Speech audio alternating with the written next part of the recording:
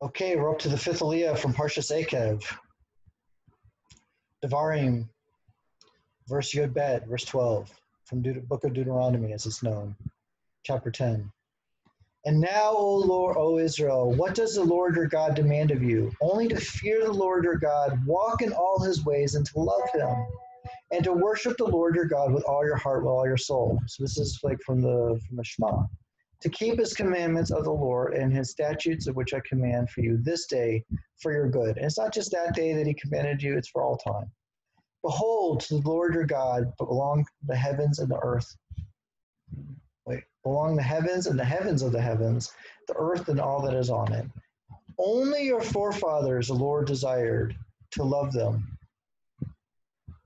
and he chose their seed after them.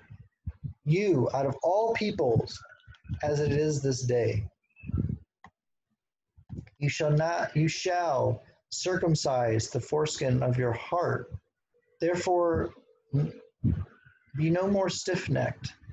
So your heart also has an orlah, has like this covering. It's called an orlot. Yes, it says of your heart, your hearts. It's really of your hearts. It's interesting. It says of your hearts. I think this is where they get the idea that there's a Yetzer Hara and a Yetzer Tov, or there's like a neshama. For the Lord your God is a God of gods and the Lord of the lords, the great, mighty, and awesome God, who will show no favor, nor will he take a bribe. He executes the judgment of the orphan and the widow, and he loves the stranger to give him bread and clothing. You shall love the stranger, for you are strangers in the land of Egypt. You shall fear the Lord your God, worship him, and cleave to him, and bear by his name. He is your praise, and he is your God. Who did these great and awesome things for you, which your eyes have seen? This isn't something that is like some theoretical thing. This is something you saw. We actually saw it. And our Masorah tells us that it was public. We saw all these great and mighty wonders in public. And you say, well, I wasn't there. I'm born in like 1973, and like I wasn't there. That happened like 3,500 years ago. No, God says I was actually there. I'm a neshama, technically. I was there, and even if I wasn't there physically, I was there spiritually because my great ancestor was there, and that person, those people, taught every single generation, door until I received this Masorah. Even though I wasn't literally there, like in person, I was Kiyulu because it happened in public. With 70 souls your forefathers descended to Egypt, and now the Lord your God has made you as the stars of heaven in abundance. So that's one of the things we read in Pesach. Therefore you shall love the Lord your God, keep his charge, his statutes, his ordinances, and his commandments all these days. So it's your hukim, mashpatim, and mitzvot. So again, it has like this division of three. It lists them like hukim are mentioned before mishpatim, and then there's this thing called mitzvot. What are those different? How are those different than a hukah and a mishpat? I thought those are the mitzvot. Okay, again, this is something interesting. And you shall know this day that I speak not with your children who do not know and who do not see the chastisement of the Lord your God, his greatness, his mighty hand, and his outstretched arm. They did not see it.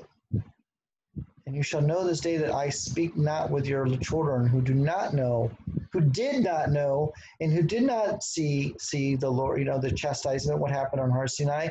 The Lord your God, his greatness, his mighty hand, and his outstretched arm, his signs, his deeds, which were performed in the midst of Paro in Egypt, to Paro, king of Egypt, and as a child land, even though they didn't see it because it happened before they were born.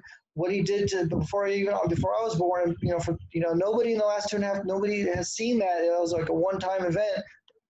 And what he did in the army of Egypt to his steed and to his chariots, and he caused the waters of the Red Sea to inundate them when they pursued you, and the Lord destroyed them to this day, even though that only happened once. And what he did for you in the desert until you arrived at this place, and what he did to Dotham and Abraham, the sons of Eliab, the sons of Reuben, that the earth opened up its mouth and swallowed them up, and their households and their tents and all their possessions and at their feet and in the midst of all of Israel. That was a one-time event, even though you weren't there when it happened. But your eyes, which have seen the great work of the Lord, which he did, therefore, Wait, it says we didn't, but now it says your eyes which have seen the great work of the Lord. So all the things that even though you weren't there 38 years when all those things happened, and you haven't been there, like I wasn't there when all those things happened. Keep all the commandments that I command you in this day, order that you might be strong and come and possess the land in which you are crossing to possess it. So even if you weren't there, doesn't matter. You weren't. It doesn't matter. You were born yesterday. You were born 38 years ago. You were born 1,000 years ago. You were born, in the time of the Mishnah and the Talmud, or doesn't matter if you didn't actually see it physically. Even if you didn't physically, you weren't in Egypt. Those things happened.